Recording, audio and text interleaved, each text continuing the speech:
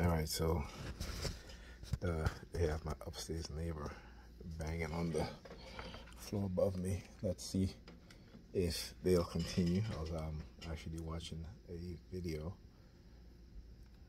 and they start banging on the door above me. I mean, on the floor above me. Again, they always go back to the same tactics. Right? It doesn't matter where I'm at. They'll continue to engage in this sort of harassment. And see, now it is. Yeah, listen.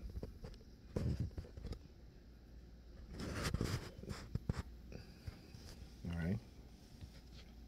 So what he's doing right now, again, is because the New York Predator Department was engaging in, again, illegal surveillance and home surveillance. When I took my wallet off of my desk, and as soon as I grabbed hold of my wallet, they started using the sirens. So again, what does it coincide with? What I've been talking about, how the retaliation that they will do for exposing their crimes. And it's the crimes that they did. Okay? They didn't do anything that was legal. What they did was a crime. What they continue to do are crimes against us as TIs. All right?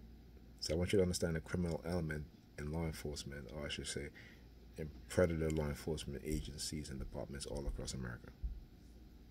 This is what they engage in. Okay? So, talk to you guys in the next video.